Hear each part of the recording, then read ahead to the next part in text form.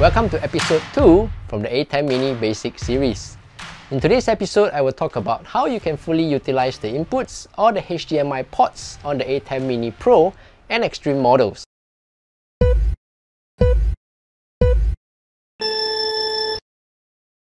For the Atem Mini Pro models, there are 4 HDMI ports and 8 on the Extreme model. These are located at the last row on the bottom left of the console, labeled 1 to 4 or 8 respectively.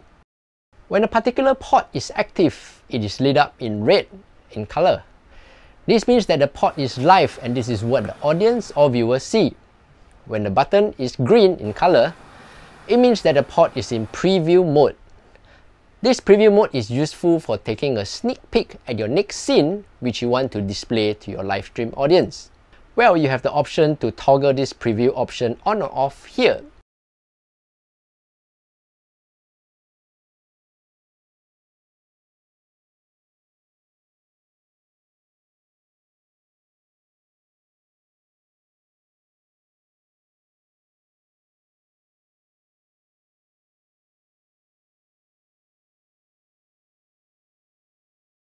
If you don't have the preview mode on, this means that whatever button you press, the live audience will see that input immediately.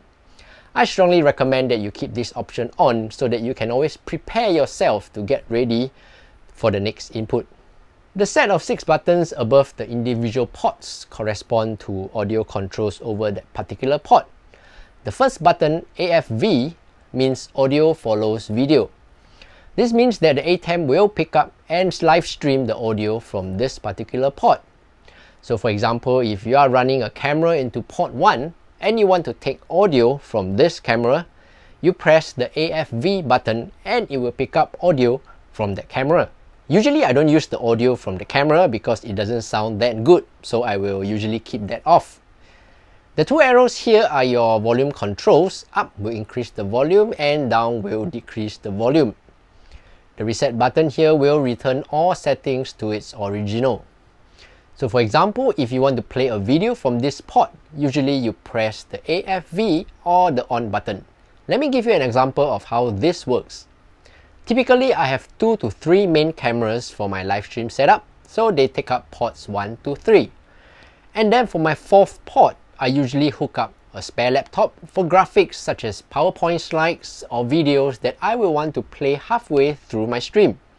So for example, if the stream goes halfway, that I have the speaker saying, okay, now let's take a look at this video to showcase our highlights from last year's event. And then I will switch to port 4, press on and play the video. Once I'm done, I switch back over to my main cameras. So you must be wondering, 4 ports should be more than enough for a live stream, right? For most part of it, the answer is yes, but I have done many live streams in the past where there are guest speakers coming on. Meaning to say, ports 5 and 6 are connected to 2 other laptops which are on a Zoom meeting or a Microsoft Teams meeting. Or for example, a panel of speakers. So once the time is scheduled to display this panel of online speakers, we can switch over to port 5 or port 6 to show that particular Zoom meeting.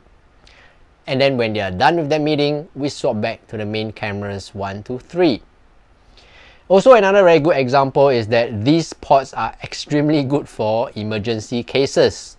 Real life example. You know, live stream clients and their last minute requests, right? How many of you have got that before? So a couple of times I've got clients who come in at the last minute or even after the live stream has started and said, hey Steph, I need to play this PowerPoint slide and video when the second guest speaker comes up. Okay, that's pretty last minute, right?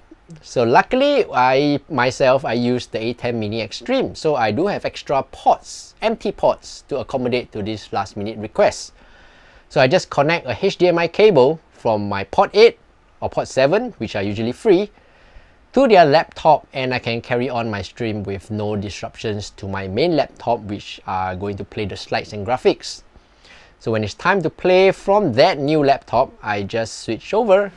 So there you have it, a simple tutorial on what are the ports used for on the Atem Mini models. I hope you found this video useful, and if you like any more of such videos, let me know in the comments below what you would like to see me do in the future. Before you go, don't forget to subscribe and give this video a like, because that would mean so much to me. And also do check out other useful tutorial videos here. And as always, if you have any questions, please let me know.